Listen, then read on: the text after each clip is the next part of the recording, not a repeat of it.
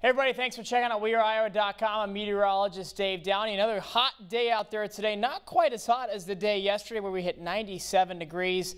Low 90s today. We're going to be flirting with 90 all week until a cold front arrives on Sunday. Finally, we're going to get a cool down on Sunday in the second half of the weekend. We're going to also see some on and off rain chances there through Sunday as well. We'll track some of those here in just a bit. Yesterday's high was 97, a hot one out there yesterday. We are still 8 inches below where we should be this time of year in terms of precipitation. Now, yesterday was actually, look at this, the second hottest day of the year. Toasty Tuesday was definitely the story yesterday. It was a scorcher out there yesterday. Today is actually the first sunset that will be before 8 o'clock, and all the sunset until next year will be before 8 o'clock, because yesterday's sunset of 8 o'clock was the final one until 2022. Futurecast, I wouldn't be surprised to see a stray shower or storm overnight tonight heading into tomorrow morning. I'm going to roll it through first the afternoon hours on Thursday. This is kind of what I'm worried about on Thursday afternoon into the evening. I think northern Iowa is likely to see the bulk of any shower and storm activity. We're actually under a slight risk for tomorrow. Here is your severe weather outlook for tomorrow.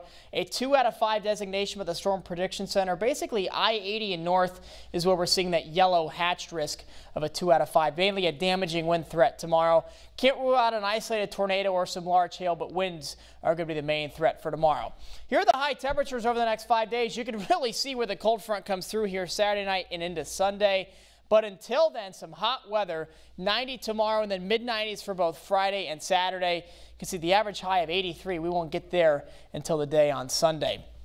Today is the last regular Zoo Brew of the year. A pretty warm one out there this evening, mid to upper 80s this evening. Still probably going to be around that 90-degree mark by the time we kick things off around 5 o'clock tonight. Speaking of tonight, 72 degrees overnight tonight. I think some showers and storms are going to be around. We didn't really see that on the model, but I think we're still at a 30% chance of seeing some isolated showers and storms. Still a muggy night out there tonight with lows in the lower 70s. Rounds of rain tomorrow. We could see a round in the morning, basically between about 4 and 9 or 10 a.m., and then a break, and then another round in the afternoon, basically about after 3 p.m. High of 90 degrees against severe weather is also possible with any activity that does pop up. Saturday is going to be a hot one, then Sunday, a much different story. Morning rain and storms. Finally cooler there on Sunday. A tale of two very different halves of the weekend coming up.